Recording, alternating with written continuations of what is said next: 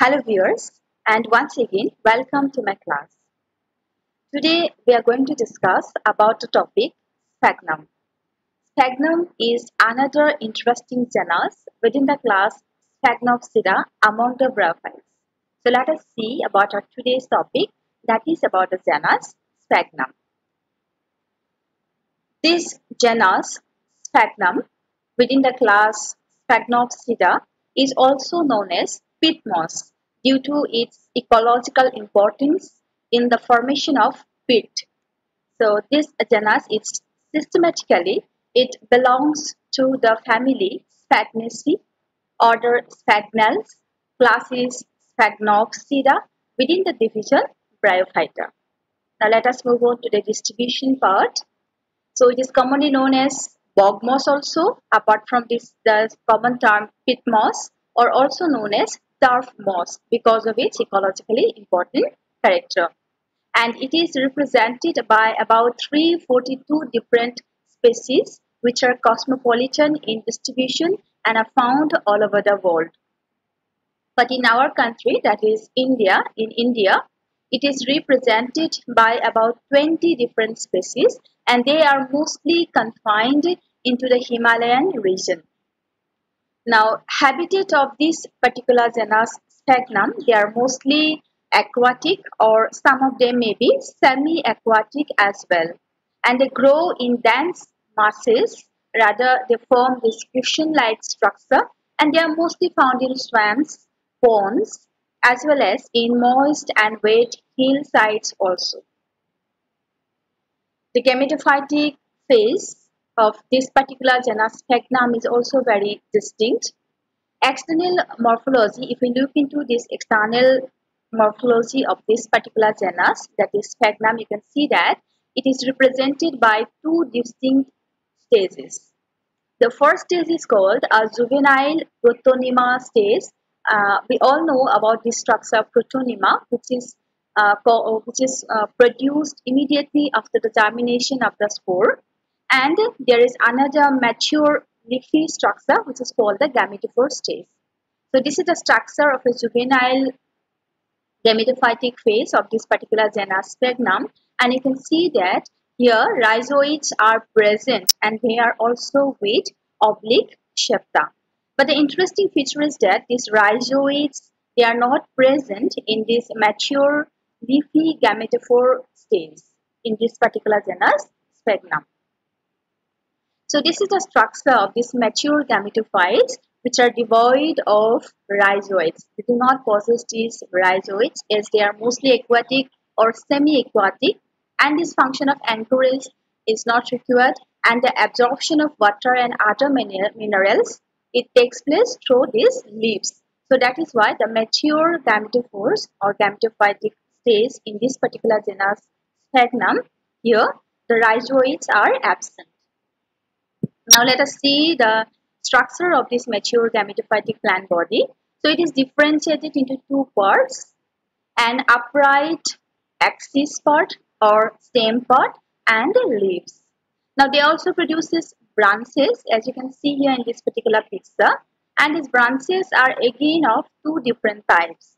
The first type is called the pendant branches, which run parallelly along with this main axis or stem, and the other one is in upward direction and they are called the upwardly divergent branches.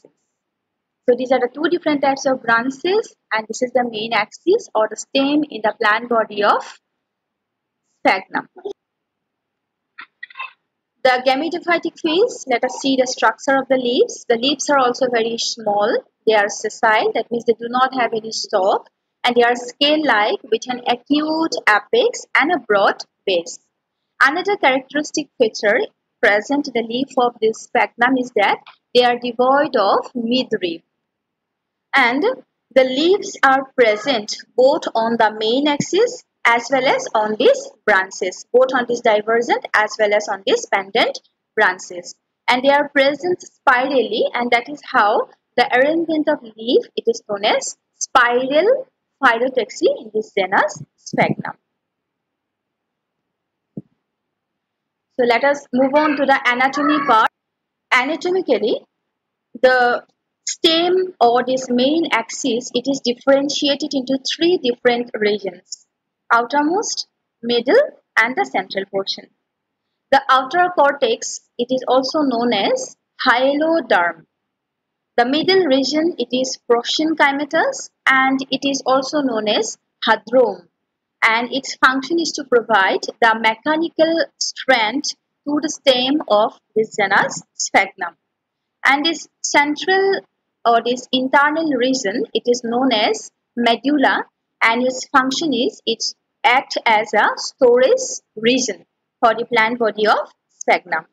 Let us see the anatomy of the leaf structure in. So anatomically, the structure of the leaf is quite different. As you can see here in this picture, the cross section of the leaf shows that it is one-celled in thickness, and it is made up of two different types of leaf cells. This colored one, that is the green one, these are the chlorophyllose cells which are containing chloroplasts, and they are assimilatory in function. And the second type of cell is, these are the hyaline or colorless cells, and they have the capacity of absorption and retention of water, and that is why they are also known as the capillary cells. And due to this action, this absorptive and retentive nature of water of these hyaline cells, the rhizoids are not necessary in the mature gametophytic phase in this genus Sphagnum.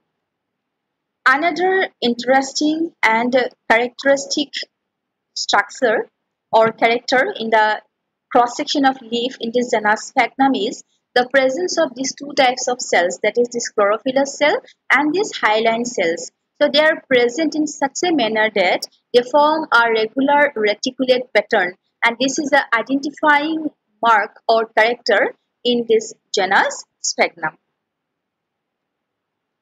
Let us move on to the reproduction part. The genus Sphagnum, it reproduces by two different methods.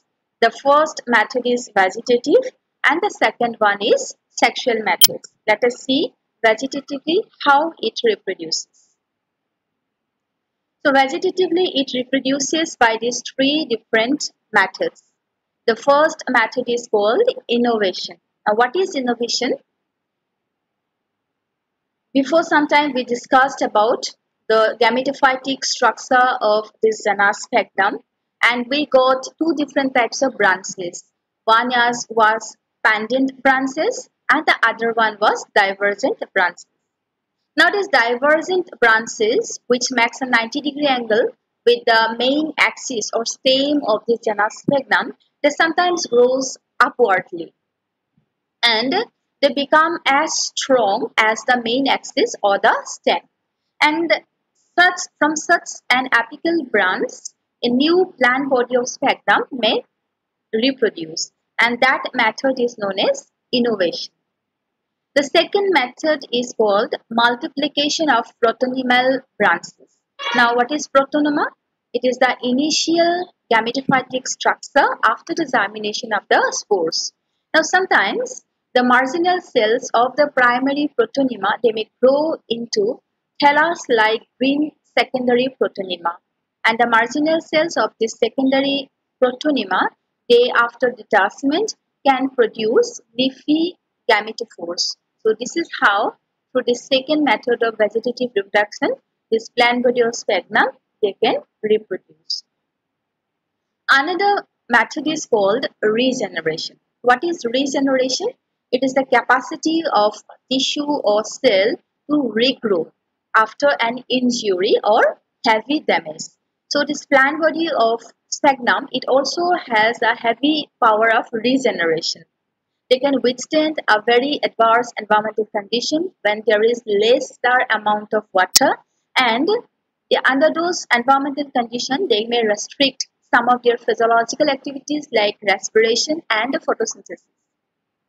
But as soon as the water becomes available, the tissue or cell, they may regrow because the protoplasm is still in living condition, and that is how they can regenerate a new gametophytic plant body in this particular genus Sphagnum. Now let us see about this sexual method of reproduction. The sexual method is oogamous.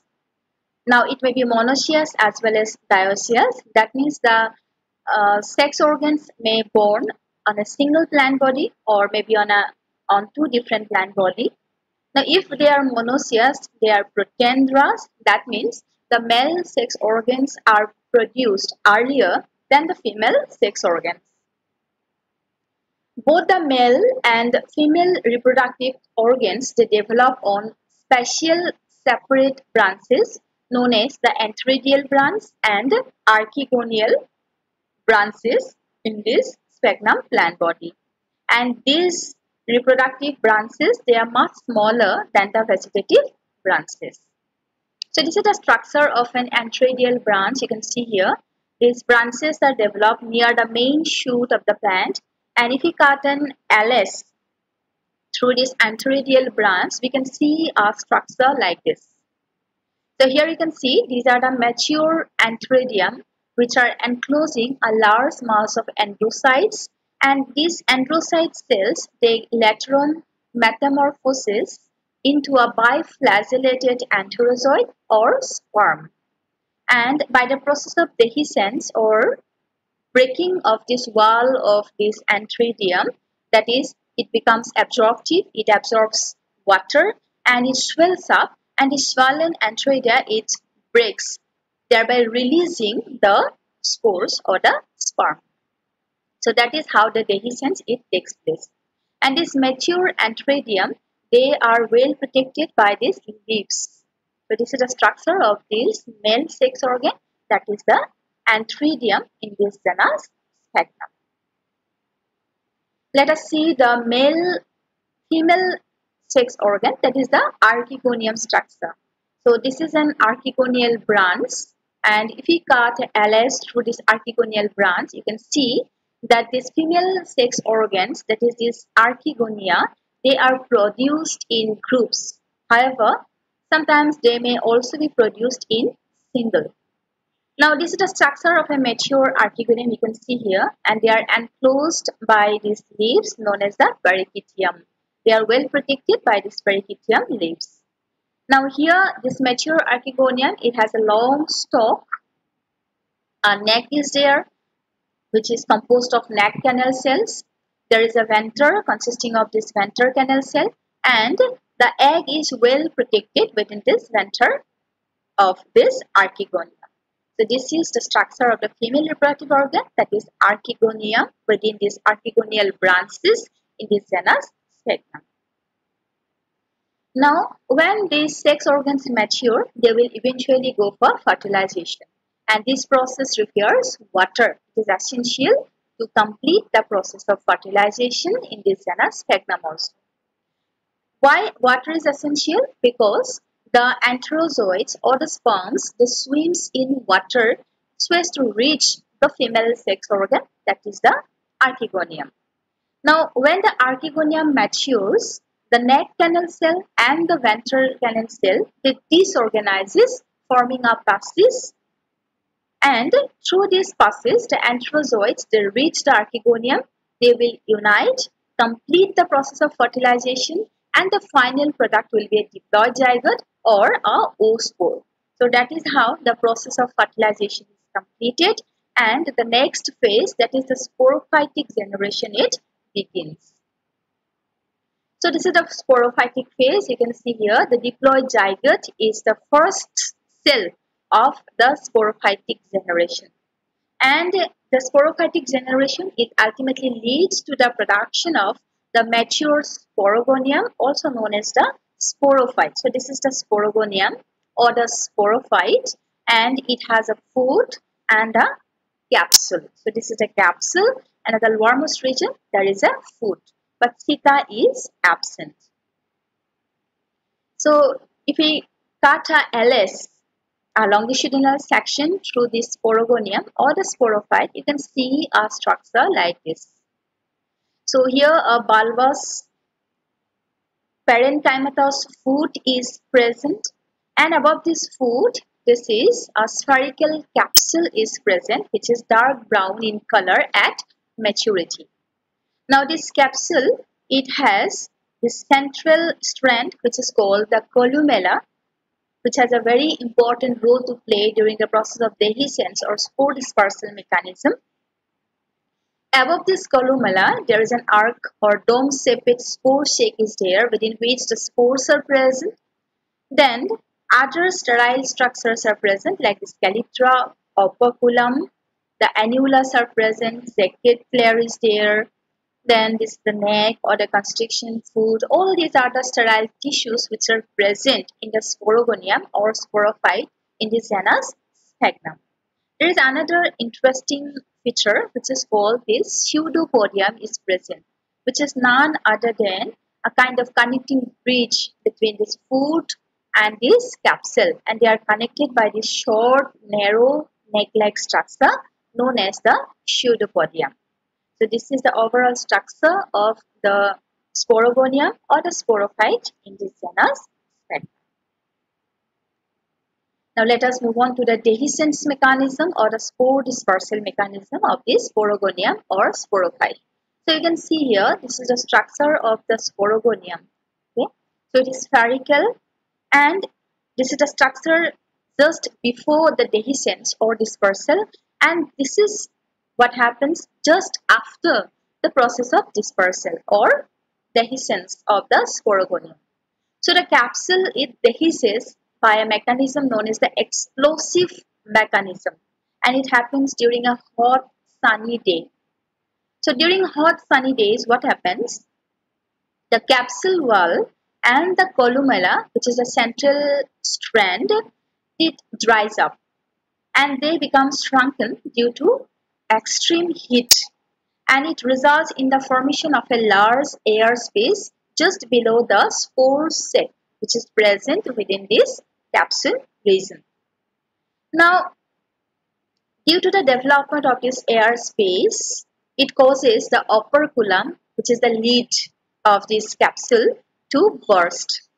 So this lid or the operculum, it will be blown away, and thereby it will release the spores into the air.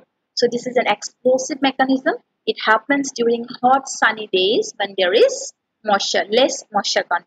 So this is how the dehiscence or the dispersal of the spore takes place in case of the sporogonium of Sphagnum. So this is the overall life cycle of this genus Sphagnum. You can see there is an alternation of generation between this diploid sporophytic phase and this haploid gametophytic phase. So after the fertilization, the diploid zygote or the oospore, it is the first cell of the sporophytic generation. It will produce the sporogonium, ultimately lead to the development of haploid spores, and these haploid spores are the first cell of the gametophytic generation. Then these haploid spores, they will again undergo reproduction either vegetatively or sexually so as to produce the diploid oospore following fertilization, and that is how their life cycle of this particular genus Sphagnum it is completed. So this is all about our today's class. So thank you for watching, and please don't forget to like and subscribe this video. Thank you, and once again.